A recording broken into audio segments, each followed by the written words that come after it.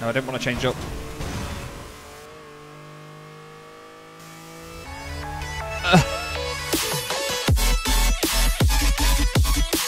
Hello everybody, welcome to Chaz Draycott Media and welcome to another episode of ToCA Race Driver. You find us here at Catalonia for the next round in the Southern European Challenge. So far it's been going beautifully, 4 race wins out of 4. We had a great time out at Manicourt last time as well, but as you see here, the points are flying in. We don't need them to get to a specific point or to progress in any way in terms of the tier system, but we're doing this championship because we are trying to take a car from Isabel Rodrigues, who has a TVR Tuscan R. Now we've seen it in the Elite B Championship and it is rapid, and I want to drive that car in that championship to see what it's all about. Today we're hopefully going to get said car and we're going to give it a go, but first we've got to complete this championship. We've already won it, but we've just got to get it out of the way. So let's go, Catalonia. We're starting 10th on the grid here, which is one of our lowest grid positions for a while. I don't even remember there being a bridge for this circuit there. But we're off. Back underway for this next episode. Don't even think we've seen that livery on that car throughout this championship because we've been so far up the front. I remember the AI were strangely quick around these first couple of corners and then rubbish everywhere else. Although I say that and, well, they're just being idiots. We know we can win here, so just take a bit more time to get through the field. My God. That thing sounds great behind us. Down the inside of the two not focuses we go. Subaru going slowly. There's Isabel. And suddenly we find ourselves third. What? Obviously my mental maths isn't brilliant. I couldn't count those pitches. Oh God, my English isn't very good either. I couldn't count those positions while we were going through, by the look of it. Slipstream. And then a dive on the brakes. There's a Ford Focus in the lead of the race. That's a surprise. Hey. He's not going to like that. Whoa, big slide. Okay, so that's 1 lap in the books, pretty much. And we are second.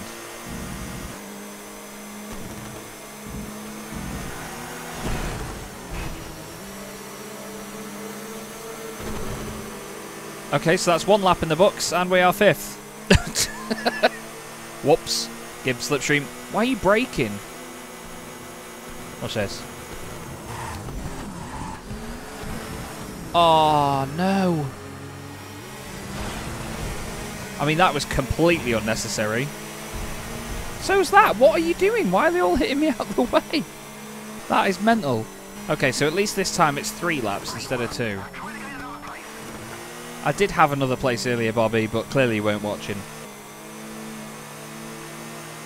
Whoa, there's some shenanigans going on there between Isabel and De Rosa. What was that, Lapierre? What was that? Was that him just trying to get onto the racing line or what? Because that was savage. That was unreal. I've not seen the AI aggressively go for me like that before. No. You're not coming through. Not after that. 1 more lap. Isabel's got the race lead. Get some slipstream off him. Tasty. Down the inside we go. I was really concentrating then. And then down the inside again. Little kiss on the way through. Mwah. Thank you. Race lead, everyone. We've got a bit of a gap over them as well now, and I know that I can be alright around this final sector as long as I get this bit right. Ooh, the revs dropped there. Stayed in 3rd gear to carry the speed. Good news. Don't think I need 3rd there, though. Oh, it's fine. We've extended the gap. And that is a win at Catalonia. That is 5 from 5, everybody. 5 by 5, as they say in the aviation industry. Another 10 points goes to us in the championship, which means we're now on 50 out of 50 points. 25 ahead of Isabel, with 1 round left to go. And that is at Dijon, which is where we started the championship. Only seems like 5 minutes ago since it started, but it's been going very well since then, so time flies when you're having fun, as they say. Let's finish this one off. Starting 8th on the grid in this final race. Let's try and cap it out with a race win, shall we? Now, the scarier thing... What on earth? Oh, come on. I was going to say the scarier thing is the fact that now I know the circuit a lot better in this car because of already coming here so far this season. But all I seem to do is hit the back of everyone. Let's give Lapierre one of them as well for what he did at Catalunya.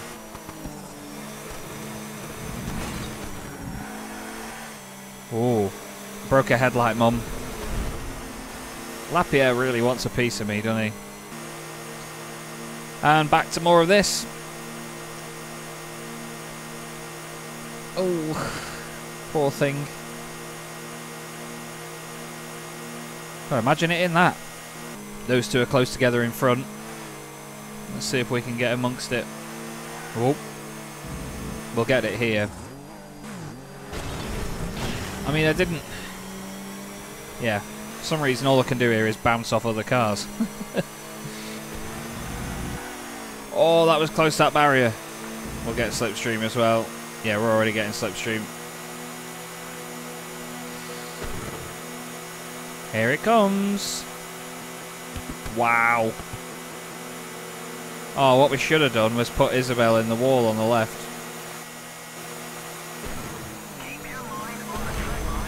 Oh. Sorry, that was really toxic, but we've got a big championship lead. It was a what if. Whoop. That was close to the wall that time. Wow. I know the closest we got was hitting it on the first lap, but it got closer and closer since then. In a weird way. Round the final corner, off the rev limiter. That is maximum points from the Southern European Challenge.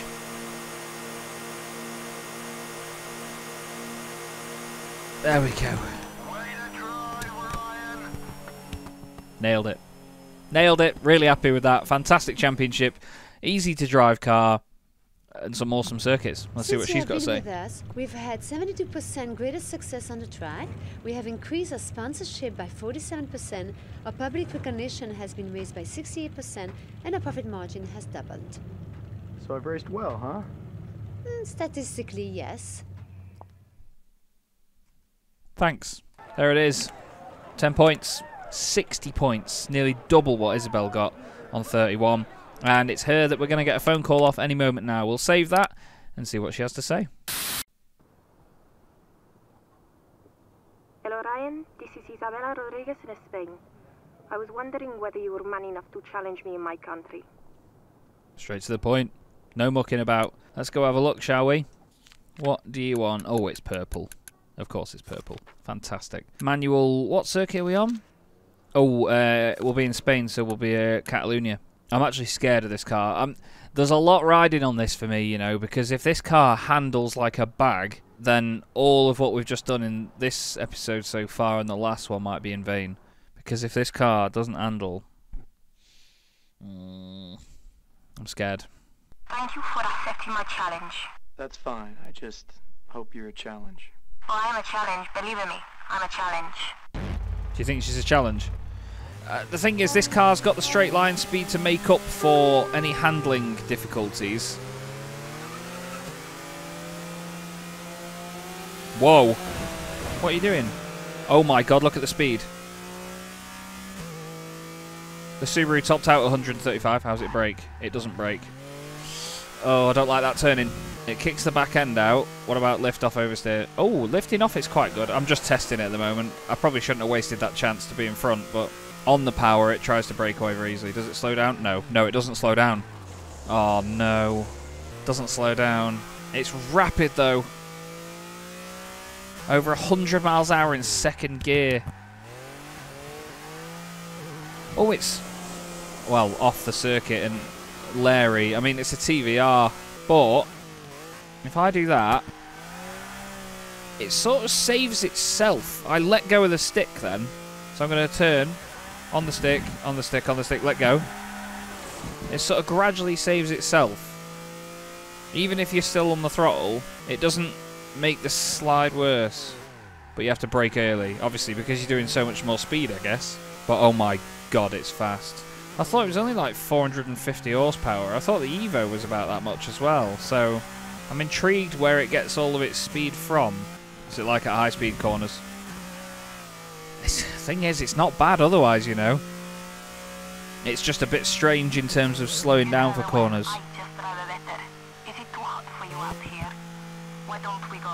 What did she just say? Well, we'll try it again because I want to win this car desperately. Even more so now, knowing how fast it is. Is that just her defending? Is that what she does? Alright, we'll have that. Now I know how it behaves. I could maybe drive it a bit better. No, I didn't want to change up.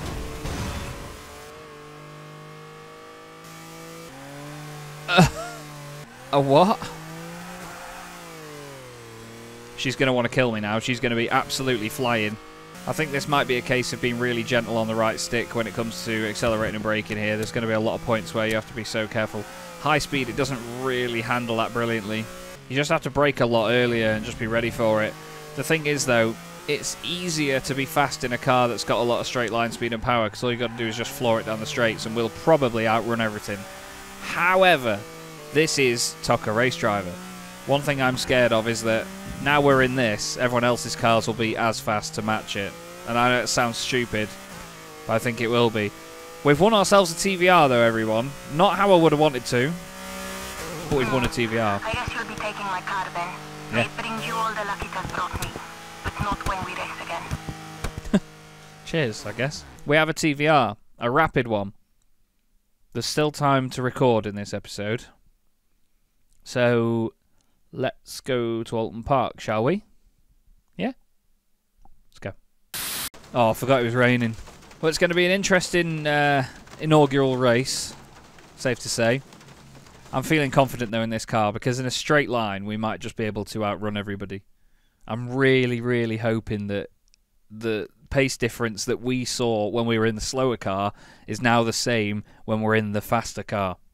I've got my fingers crossed so tight over this. I hope you have as well. I'm excited to use it now, though. I'm excited.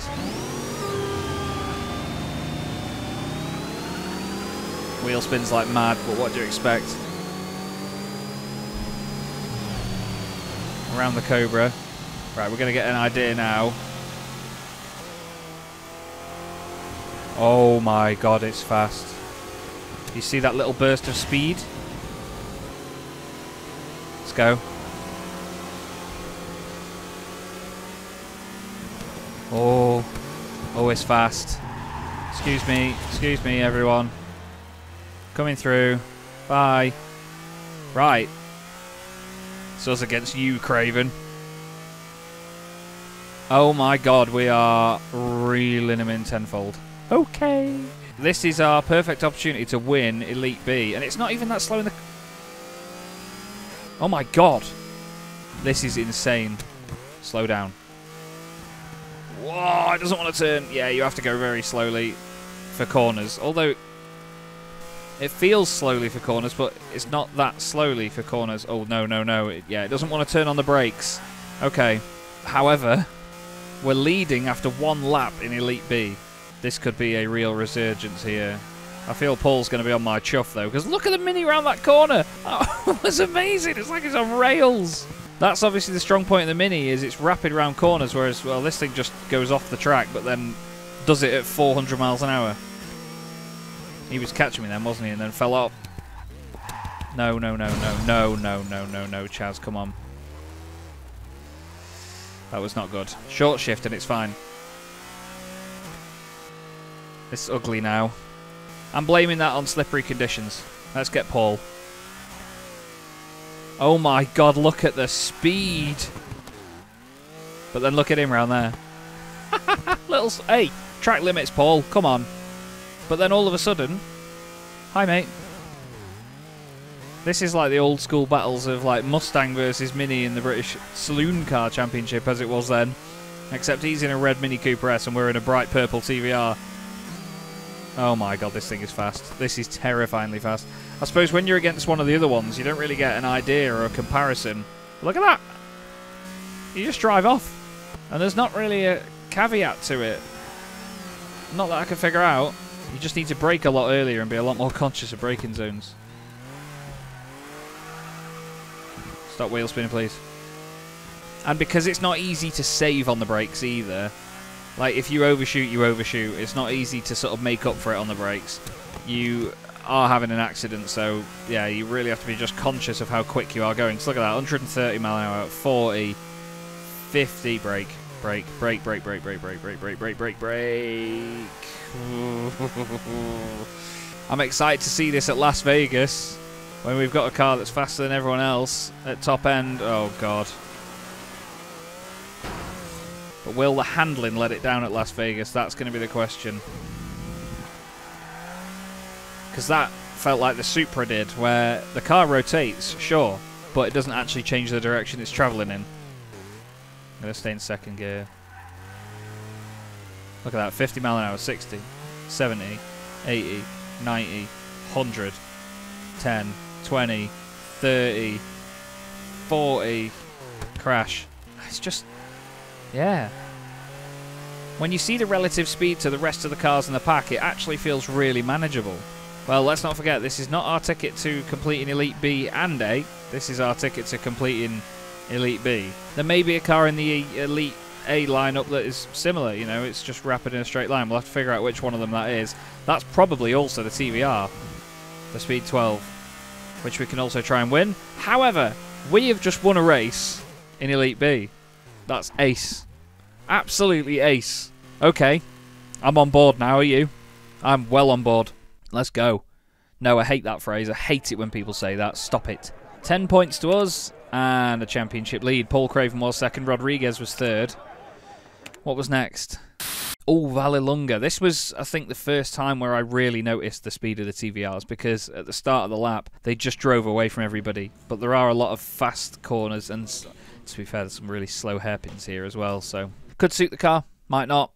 But Alton Park had a lot of slow corners as well, and it felt very manageable, so we'll see. Isabel is starting behind us in this one. I don't think there's a good way of starting the car. This was the moment.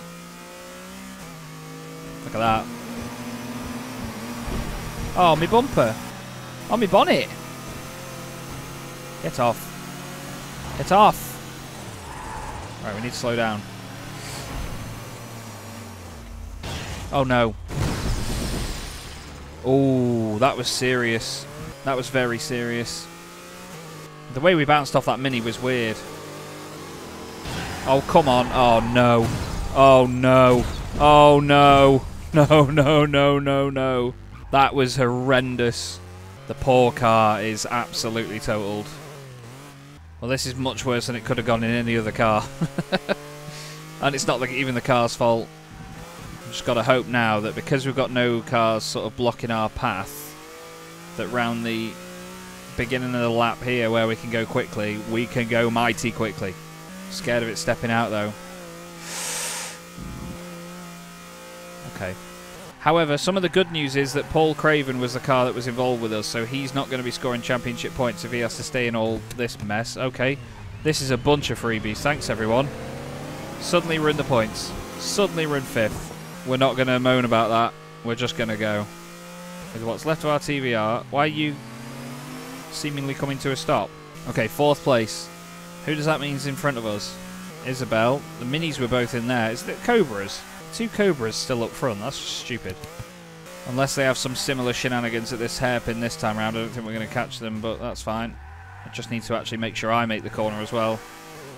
This would also mean that Isabel actually takes the championship lead, I think, because didn't she finish 3rd at Alton? If she wins this race, she's got the championship lead. I think Helena Anderson is one of the ones in the Cobras. 4th place is not a bad recovery, I think. And no, Isabel did not win the race, so we might have the championship lead still. But that was scary. Tischler won it from Anderson, so it's a 1-2 for the Cobras. What does that mean championship-wise? Oh, we're tied with Tischler. Okay. That's not a bad place to be, though. We're still leading the championship. That car is amazing. It really is. It was just my terrible driving that let it down there. But unfortunately, that's all I've got time for in this episode. So we're going to continue the Elite Class B Championship next time round in the TVR. I'm mega excited to see how it goes, though, because, like I say, that car is a rocket ship and is so much easier to get a result out of than the Evo we were driving before. So, thank you very much for watching, everybody. Really hope you're enjoying this, and I'll see you in the next episode.